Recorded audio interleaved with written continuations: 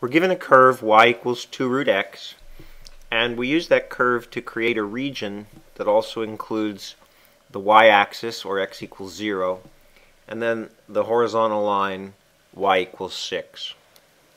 We first are asked to find the area of that region, and then we're going to use that region to create a set of volumes, and then we'll have to find those volumes. So we need a series of formulas that tells us about the area between curves as well as different ways of calculating volume. The key to these problems is being able to visualize what we're talking about and then choosing the proper orientation. I'll tell you what I mean by that in a little more detail in a second. But because there's a lot of visualization going on, I've pre-drawn some figures, as I'm not the world's best artist. And I hope that'll help make it simpler to follow along. Okay, part A asks us to find the area of this region. To find an area, we need to find an area between curves. A greater function, g of x, and a lesser function, f of x.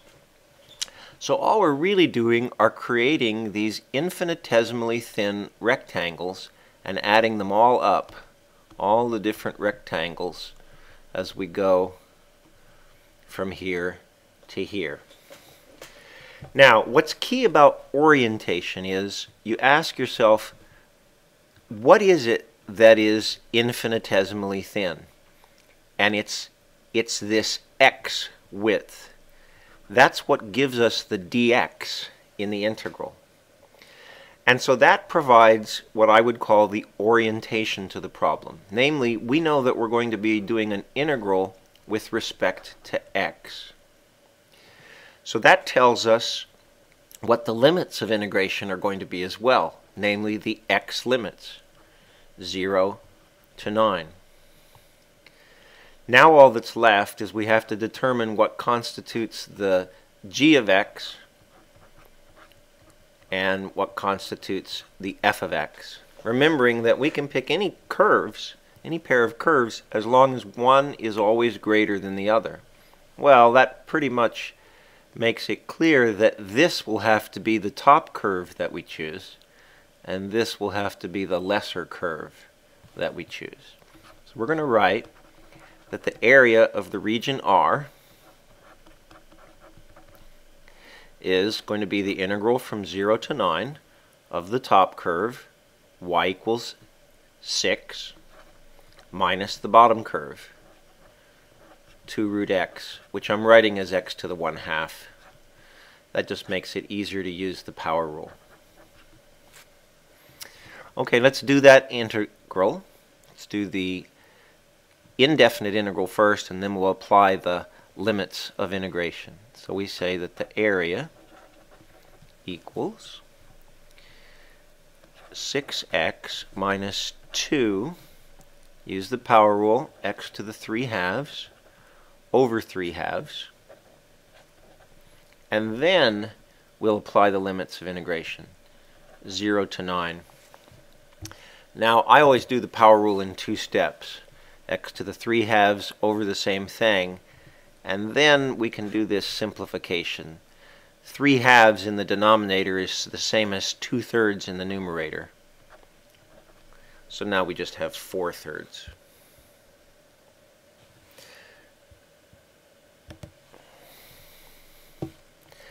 Okay, so how are we going to do that integral? Well, how are we going to evaluate that indefinite integral? We're going to plug the 9 in here. That's going to give us 6 times 9 minus 4/3 of 9 to the 3/2 power. And then we'll subtract off this same expression evaluated at x equals 0. But notice that when we put in 0 for x in both of these places, we're just going to get 0. So there's really not going to be anything left after that. So the area equals 54 minus, okay, now let's think about this 9 to the 3/2. First, work with the denominator. Square root of 9 is 3. Then we cube it, 27. 27 divided by 3 is 9. 4 times 9 is 36. Our area is 54 minus 36, 18. It's a long process, but remember, start by determining what the infinitesimal is, because that tells you what the integral is with respect to, what the limits of integration are, and what your functions have to be in terms of. Okay, part B is the more challenging volume of revolution. Again, orientation here and visualization are the keys to the problem. So when we rotate our region about the y equals 7 axis, we get something that looks more like a mountain on its side. In fact, it's actually more like a volcano on its side because there's a hollow interior part. Why do I know that? It's because this region only extends up to y equals 6. But we're rotating around y equals 7. That means there's a gap between the top of the region and the axis of rotation. And whenever a gap appears, that means we've got a hollowed out volume. So instead of the disk method, we're going to be using its extension, the washer method. But I'm getting ahead of myself. Let's first think about the orientation. Either using the disk or the washer method, we're creating a series of slices, each of which looks like a disk, or in this case, a washer. And those slices are lined up left to right. The thickness of the slice is the thing that's infinitesimal. And in this case, it's dx. Again, that provides the key orientation. And so we start working on the problem by knowing that we're going to do an integral with respect to dx. We also know that the limits of integration of our integral are going to be the x limits, 0 to 9. Now we need, I'm going to just say V is volume. Okay, we're just copying this formula. We'll need an outer radius as a function of x and an inner radius as a function of x. I'm just going to write that a little more clearly by pulling out the pi. I've got 0 to 9 dx r squared minus r squared. Since I'm integrating with respect to dx, capital R has to be a function of x, and little r has to be a function of x. Okay, so what are those capital R and little r? That's the remaining part of the problem. Capital R is the large outer radius. That's going from here down to here. That is capital R. So what is this distance? Well, we start out at y equals 7. We go down to y equals 2 root x.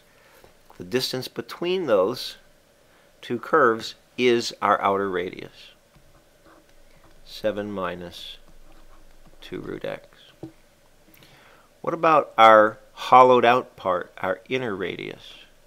That's going to be here. That's little r. It also has to be a function of x. But in this case, it's a trivial one because our horizontal axis is 7. The top of the region that we're rotating is 6. And so r is just 7 minus 6. So, putting the whole thing together, the volume that we're asked to find, and notice that mercifully we don't have to actually calculate it. It's just the integral from 0 to 9 of pi times, what's our first radius? 7 minus 2 root x. That's squared. And what's our second radius? 7 minus 6, or 1 squared. That whole expression is what we're integrating. Again, it gets complicated, but the key is to start out by visualizing it and then determining what the thin thing is. Since the thin thing is the dx, it tells us that we're doing an integral with respect to x, it tells us our limits of integration, and it tells us that our functions have to be functions of x. Part C is the cross-section problem. And the key to orientation here is what it says in the problem. It says the cross-section, if you take it perpendicular to the y-axis, is a rectangle. That means we're going to have to work with thin slices that are perpendicular to the y-axis. I've pre-drawn that again because I'm not that good drawing on the fly. So this is the rectangle that we have to picture. It projects out of the plane, out of the paper. Orientation is key. This is the thickness. And that's not dx, that's dy. That tells us that this is going to be an integral with respect to y. So the volume equals an integral with respect to y. What are the limits of y integration? 0 to 6. And this is a cross-sectional area problem, so we just need to write, we're making rectangles, the rectangle as a function of y this time. We're going to have to express the area of that rectangle as a function of y. Well, that means it's going to be a base times a height. Call that the base, call that the height. So now I have volume equals an integral from 0 to 6, the base as a function of y, times the height as a function of y, dy. Okay, well, what about the base? The base is the distance from the y-axis over to the curve 2 root x. Well, that distance is just x, but we can't write down x because we have to do this as a function of y. So we're going to have to rewrite the curve so that we get x as a function of y. So let's say rewriting x in terms of y. Okay, what do we have? We have y was 2 root x, and therefore we get y squared over 4 equals x. So our base is y squared over 4.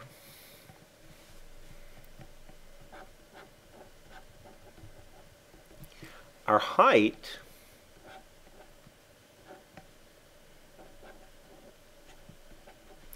is given as 3 times our base. So we just rewrite that. 3 times y squared over 4. So our final integral can be written as the integral from 0 to 6. I'm just going to create a little more space here. Our final integral, simplifying, we get a 4 here, a 4 here, a 3 here, so we're going to write 3/16 y to the 4th dy. That's the whole problem. I do want to add, though, the method of cylindrical shells, because that's another way to do this volume of revolution. So again, we have the same mountain on its side, or rather volcano on its side. But now, instead of building a series of disks from left to right, we're going to build a series of shells that starts out at the center and gradually moves out to the edge, or starts out at the edge and moves to the center. In either case, the shells progress along the y-axis. Our infinitesimally thin aspect to the problem is dy. So our volume is going to be an integral with respect to y. So our limits of integration have to be the y limits. And we have to express the cylindrical shell. 2 pi, r has to be a function of y. H has to be a function of y. Now it comes down to defining r and h. R here is the thickness, or the radius of the cylindrical shell. R of y. That's going to be 7 minus 2 root x, but we have to express it as a function of y. Well, that's great because it's just y. 7 minus y. Okay. Now what about the height? The height is here. I'm going to draw it up here just because it's... The height is this, top to bottom. H of y is the distance from the y-axis out to 2 root x. Or rather, out to the line that is y equals 2 root x. This is just the distance x. But again, we're going to have to express that as a function of y. Fortunately, we already did that earlier up here. So it's just y squared over 4. And so our final volume would be 2 pi times integral 0 to 6, 7 minus y, and y squared over 4. Again, I know that these expressions can get complicated. The key is first visualize what it is that you're being asked to find, and second, and crucially, determine your orientation by finding the part of the figure that is the infinitesimally thin part. That tells you with respect to which variable you're integrating.